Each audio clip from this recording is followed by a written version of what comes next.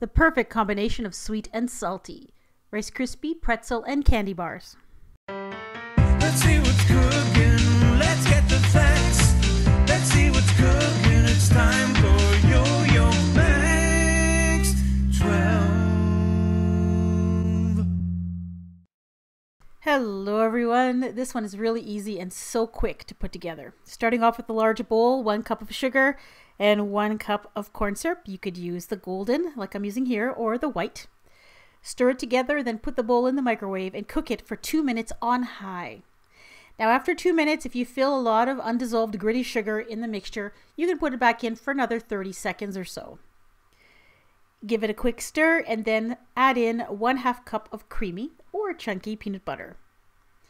Stir that in until the peanut butter is melted and well blended.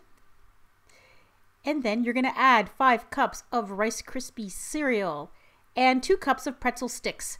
And I use pretzels, regular pretzels that were just broken into pieces, and 1 cup of plain M&Ms.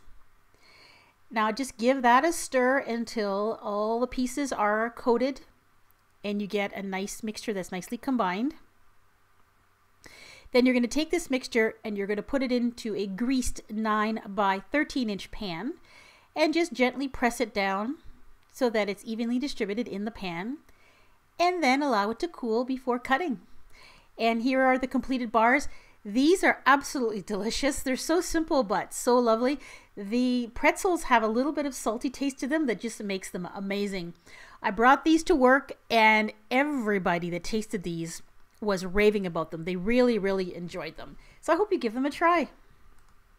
I love Rice Krispies cereal, or rice bubbles as they call them in Australia, because they're so versatile and you can make so many great goodies with them. So I have so many of these goodies, I've put them on a playlist. So if you want to check out more Rice Krispie based treats, go ahead and click right on your screen or see the link in the description box. As well, you can click on that little eye in the upper right hand corner of your screen.